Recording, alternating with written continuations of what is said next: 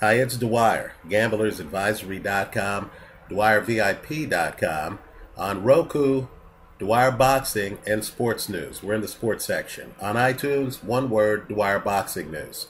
Remember, the opinion you should follow should be your own. Just consider this video to be a second opinion from a complete stranger online. First, my prayers are with Michael Cotto, who is undergoing multiple surgeries right now. He's Manny Pacquiao's advisor. He has been one of the driving forces behind some of the biggest fights we've seen recently. And he is facing a challenge, a health challenge, and let's all root for him. Okay, let's talk boxing. Carl Froch, he's pity-pattering around, not in a rush to fight James DeGale. In fact, he wants a way to avoid James DeGale, and he's out of excuses, right? Because the two guys have the same promoter. This should be as simple as saying, hey, okay, when are we going to have this fight? But of course, Carl Froch doesn't want the fight because, let's be blunt here, he loses that fight. He gets undressed. Understand, James DeGale, who can fight out of a southpaw stance, isn't remotely concerned about Carl Froch's left jab. Also, DeGale doesn't have to move to beat Carl Froch. He can deconstruct Carl Froch from the inside out. This is different than the George Groves fight, right? So I believe Carl Froch understands that DeGale would be his biggest challenge in a long time, right? I also believe, too, that Carl Froch understands that it's one thing to lose to a fighter in the United States, let's say Andre Ward. I believe Carl Froch views himself as the best in the United Kingdom, right? Losing to a UK fighter, especially one from a different generation, whether it's George Groves or James DeGale, would simply be devastating in Froch's eyes to his legacy. Keep in mind, this is a guy who was trying to hunt down and was calling out Joe Calzaghe when Calzaghe was at the tail end of his career. Right? Carl Froch wants to be the king of England. James DeGale stands in the way. I believe personally that Carl Froch would rather give up his title by fighting, let's say, somebody else, right? Miguel Cotto again. There are a few big-time fights for Carl Froch. Let's remember, too, that Carl Froch actually is the man who gave Jean Pascal his first loss, right? Froch might go in that direction. There's always the unfinished business with Andre Dirrell. Let me point out, too, with regard to Andre Dirrell, just as an aside, I've watched Dirrell his entire career. The Andre Dirrell that exists today, if you look at his last fight, I don't believe Dirrell has ever been better. Now, I thought Dirrell beat Froch the first time. I believe Dirrell would certainly beat Froch the second time. In any event, I believe Carl Froch would rather fight guys from other countries than fight James DeGale. And he has good reason, as I've said, because, of course, as I've been saying here online now for a long time, DeGale would undress him. I personally would expect DeGale to win that fight going away. Let's talk about Canelo. Right, I don't want to pull words here. The Joshua Clottey, who beat Anthony Mundine, and that fight surprised me. Right, I thought Mundine would beat Clottey, but that Joshua Clottey would give Canelo all he can handle. Understand the problem Clottey had before was he would be in a shell, right? And he wouldn't have an active defense. He wouldn't move around the ring a lot. Well, when you look at that Mundine fight, you're going to see him not only moving around the ring, you're going to see him leaping in with power shots. That's a fight where he drops Mundine several times in the fight. It's a tribute to Mundine that Mundine has the stones to get off the canvas, even in a fight in which he's being battered. Right? With the desire to go the distance. Right? Mundine is a lot like Joe Frazier. Right? You know, he's all in. But Clottey batters him. Let me point out, Clottey is a better defensive fighter than Saul Alvarez. Right? And I don't believe Clottey would be as in front of Saul Alvarez as he was, let's say, Manny Pacquiao. Also, push back the clock a little bit. If you want to see a classic fight between Clottey and an elite fighter, take a look at the Clottey-Miguel Cotto fight. Right? There are many who believe Cotto didn't win that fight. Right? Joshua Clottey, quite frankly, is winning that fight with 2 rounds to go. It's up to the viewer whether Cotto does enough in the last 2 rounds to pull that fight out. Right? The point is that Joshua Clottey is dangerous. Think about it. Goes the distance with Manny Pacquiao, goes the distance with Miguel Cotto, beats Zab Judah, goes to Australia, knocks down Anthony Mundine several times. Right? I had no idea why Las Vegas casinos were laissez-faire about his fight against Saul Alvarez. I was just waiting for that fight to be announced. Then I was going to say, hey, take Clottey, the underdog. Well, it looks like Saul Alvarez hurt his ankle. Right? Now, I'm not here to question the injury, but let's just say this hurt ankle might enable him to avoid Joshua Clottey altogether. Right? He's leapfrogging Clottey to get to Miguel Cotto, according to rumors. Let me just point out that I like Miguel Cotto in that fight. Right? First, let's just talk psychologically about the fight. Miguel Cotto has an older brother, right, who's a good fighter, but who isn't Miguel Cotto. Right? That older brother fought Canelo, and I'm here to tell you, if you look at the first 2 rounds of that fight, the guy almost decks Canelo. Right? Canelo gets caught. Canelo's in trouble. The story at the time was that Canelo was having weight problems and stuff like that. Well, what I want you to do is you look at that film. I believe his brother's name is Jose. Right? Jose Cotto.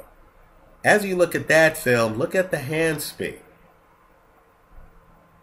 Right? That shouldn't be impacted by weight gain and weight loss and stuff like that. Right? Cotto's brother seemed to have a hand speed advantage on Saul Alvarez. Well, you could imagine at a Cotto family reunion, when Cotto talks to his brother's going to say, yeah, I thought I had Canelo out of there. Cotto's going to look at the film.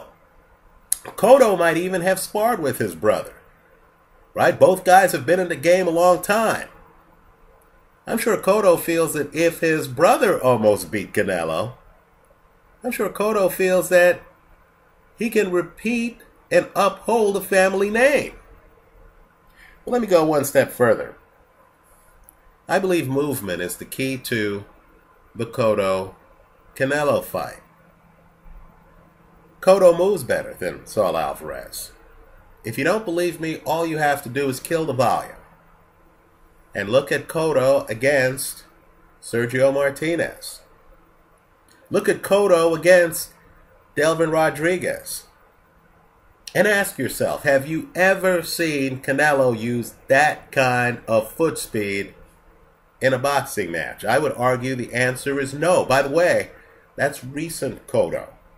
That's Cotto with Freddie Roach. Understand, a staple of many elite Freddie Roach fighters is an ability to move around the ring. Right? You saw it when Roach had Amir Khan. You're seeing it now as Roach has Manny Pacquiao. You're seeing it with Miguel Cotto. I believe Cotto's going to outmaneuver Canelo. I believe Cotto can get lower than Canelo, and that's important, right? Because Cotto, simply put, is a murderous body puncher. By the way, let me say this. They're both murderous body punchers. Right? Both of them.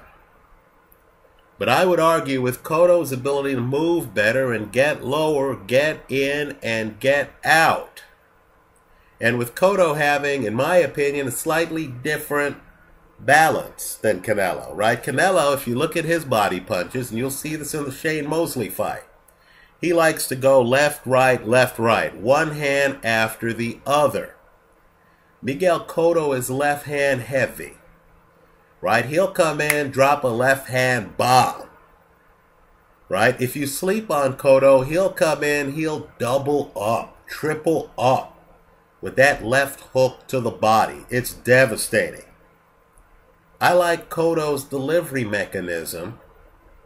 Quick strike, lead with power punch style over Canelo's. Let me say something else too. This is to the boxing public. I keep getting emails,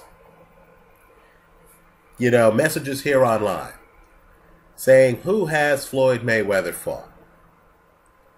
Right? The question's ridiculous, isn't it? Because as I say Canelo Cotto, we all know that's a big fight.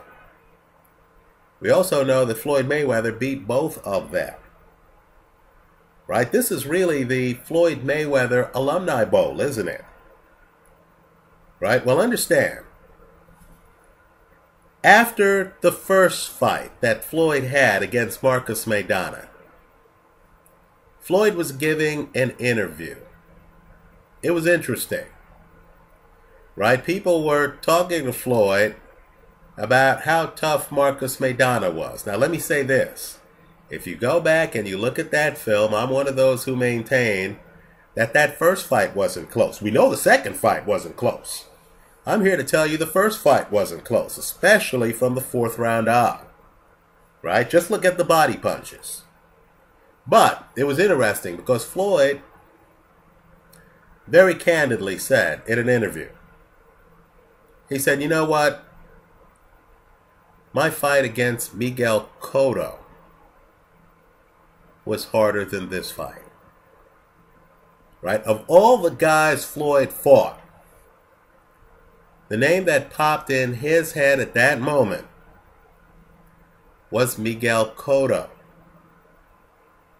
Right? Floyd in other interviews would say that Canelo is stronger than Marcus Maidana. But I'll tell you what, Canelo could be as strong as he wants. When it comes to who gave Floyd the tougher fight, I believe that was Miguel Cotto. Right? What I want you to do, and I think this is good for any handicapper, is to track Floyd Mayweather's comments about this fight. Right? Once the fight's announced, I'm sure Mayweather will be an interview that's sought after by the boxing journalists. Right? I'm just a hack analyst here online. There are journalists who actually go and interview fighters. Right? Understand, if anybody knows what these guys have to offer, it's Floyd Mayweather, who gave Canelo his first loss. Right? Gave Cotto his last loss. Right? So, keep track of Mayweather's comments on this fight. In fact, let me back away from that last statement. I'm not quite sure when that Austin Trout Miguel Cotto fight took place. Let me say Austin Trout would also be an interesting person to comment about the fight with. Right? Understand, though, that Austin Trout moves better than Saul Alvarez. I know there are going to be some people who say, hey, Trout beat Cotto. Trout lost to Canelo. I would argue that Trout beat both guys. I would also caution people on that Trout-Cotto fight, because that was before Cotto got with Freddie Roach. Right? So let me just say, to sum up, I like Miguel Cotto over Saul Alvarez. Let me point out, here online, people know I've been tracking Saul Alvarez since he was a teenager. Right? I was very bullish on Saul Alvarez. Just like I've been bullish in the past on Gennady Golovkin. Right? But understand, when these guys get to this level of the game, when they're fighting elite fighters or signed to fight elite fighters like Erislandy Lara, a guy I thought beat Canelo, right? Austin Trout, Miguel Cotto, Joshua Clottey, right? When you're in that deep part of the pool, then let's be blunt here. I don't want to mince my words. I can like Canelo's power. I can like Canelo's left jab. I can like Canelo's slipperiness. Right? Canelo can actually make you miss. You saw that in the Austin Trout fight. Right? I can admire the fact that Canelo takes on heavy competition. Right? I mean heavy competition. Right? He's fought Floyd. Right? He's fought Erislandy Lara. He's fought Trout. That gets a standing ovation from me. But that doesn't mean I'm going to take him against Miguel Cotto. Right? I can like a fighter. I can admire a fighter on the way up. And when he gets to the top floor, I can say that in this upcoming match, the fighter's in over his head. I believe Saul Alvarez is in over his head against Miguel Cotto. The bet I'd recommend in that fight, and you're going to get decent odds because Saul Alvarez is loved by Las Vegas casinos. The bet I'd recommend is Miguel Cotto to win that fight, hedged against Saul Alvarez by KO. Alvarez hits like a Mack truck. He always has a puncher's chance in every fight he's in. With regard to Carl Froch, James DeGale, same bet. I'd take the challenger, James DeGale, to win that fight. I would give Carl Froch a puncher's chance. Let's just put it this way, though. I don't see how Carl Froch could beat James DeGale by decision. Right? There's a fight out there. I believe it's DeGale against Wilczewski. Right? If you believe that Carl Froch can rough up James DeGale, then that's the film to look at. Right? Because I don't believe Carl Froch could duplicate what George Groves did. Groves has much better legs than Carl Froch. But it's possible Carl Froch could get inside and try to fight like that fighter did against DeGale. DeGale grinded out a decision in that fight, but it was close. It was a photo finish. Right? What I think you would see instead is DeGale coming in, switching from southpaw to orthodox, and literally getting inside of Froch's looping punches and taking him apart. Right? I think the fight would be more one-sided, quite frankly, than Andre Ward against Carl Froch. Let me hear what you think. Leave your comments for me here online. Let me add this. The first Froch-Andre Dirrell fight. Right? And let's get our Dirrell brothers right. It's Andre Dirrell, not Anthony Dirrell. Right? That first Froch-Andre Dirrell fight. Andre Dirrell danced a little bit too much, didn't he? When the fight got inside, right, it looked like Dirrell, was going to the canvas and not really fighting on the inside. I believe that fight would be different now. Right? I believe Andre Dirrell still moves better than Carl Froch. But like Joshua Clottey, he seems to have streamlined his game a bit. Less movement, more explosiveness. It looks like he's totally reworked his inside game as well. Right? So Carl Froch is in a dangerous place. He's older now. The young lions are at the gate. You're hearing excuses about why he doesn't want to fight James DeGale. Right? You're hearing him wanting to fight guys like Chavez Jr. who haven't been in the ring for a while, right? In other words, hey, rather than fight these young lions, why don't I fight the rusty guy who hasn't been at 168 as long as the other guys, right? You hear Froch from time to time say he wants another fight with Miguel Kessler. Let me fight the older guy from my generation, right? This is what happens when an older guy, in my opinion, starts to taste his own mortality. There was a time when Froch claimed he was going to be around for several years. Now in some interviews he's talking about 1 or 2 more fights. Right? Keep an eye on that situation. I wouldn't be surprised if Froch gives up a title rather than fight James DeGale.